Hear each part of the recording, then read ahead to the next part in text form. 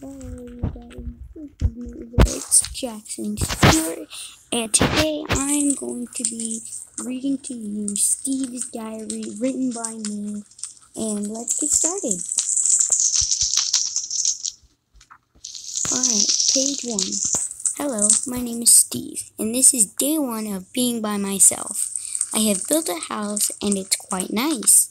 However, the villagers seem to be different ever since I moved. They just keep staring at me while I built my house. Day 2. While I went hunting earlier, I shot a cow, a chicken, and a pig, cooked it in my furnace, and enjoyed a nice meal.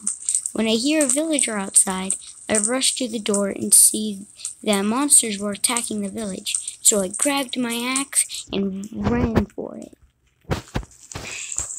Day 4. Okay, I'm scared. It is really dark in this cave. I was mining and all of a sudden, growl.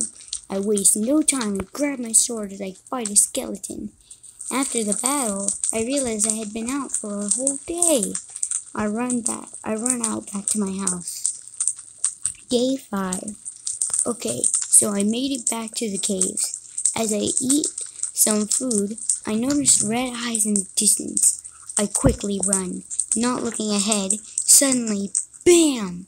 I run into something that looks like a portal to space. To be continued.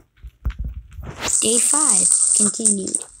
After upgrading my weapon, my gear, I finally just jump in. It's pitch dark. I drink a night vision potion to see a freaking dragon charging at me. I quickly dodge and try to fight back. Day 6. Wow, after that battle, I understand why everything was happening like that. The Ender Dragon was controlling all the monsters. Well, for now I should have nothing to worry about. Or so I thought. So, look for the next book on Steve's Diary 62 in the comments. Can I get 10 likes? That would be wonderful. Thank you. Thanks for watching.